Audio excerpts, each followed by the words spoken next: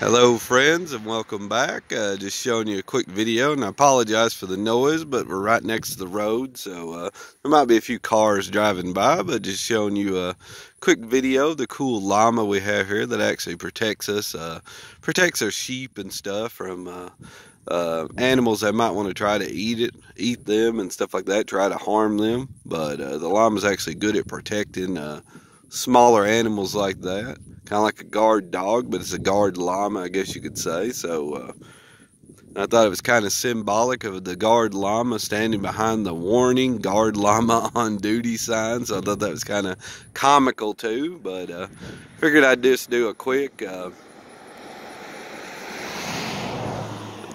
video and showing you the llama. So until next time, have a good one and see you.